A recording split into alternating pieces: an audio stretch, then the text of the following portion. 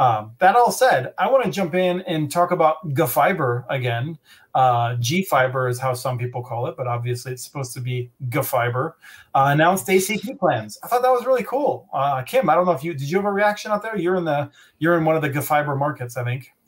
I think it's huge. I think what they're doing is huge. I think what they're saying is that if they basically are going to give you free internet, because it's going to be 30 megs for, what is it, or $30 for 300 megs? Was that what it was? Yeah. Up and down. And I think that is where digital equity changes, because you're not giving them a 10-1 solution. You're actually giving them something that is robust. And I think it's huge. I think it's a great play and a good market leader for digital equity. So kudos to G-Fiber, or as you like to call them, G-Fiber, for doing what they're doing.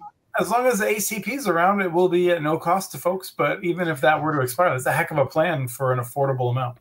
Well, do you think they're doing it for a political reason, or do you think that they're actually doing it for an altruistic reason? I thought they were going to announce it a while ago. I think it got caught in some internal bureaucracy type of thing.